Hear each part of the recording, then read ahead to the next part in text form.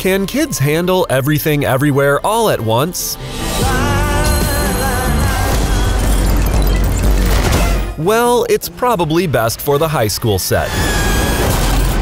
In this trippy, genre-bending adventure, a middle-aged woman discovers she has an important role in saving the multiverse. Very busy today, no time to help you. While much of the violence here has a comic edge, it's also bloody and realistic. Expect lots of stylized martial arts fight scenes with various weapons and a few deaths.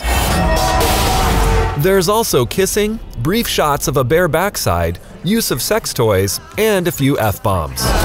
As for positives, the story centers on a 50-something Chinese woman and her family in a way that isn't stereotypical and encourages empathy, honesty, self-control, and teamwork. Common Sense says everything everywhere all at once is okay for teens 15 and up. For top picks and advice to fit your family, visit us at commonsensemedia.org.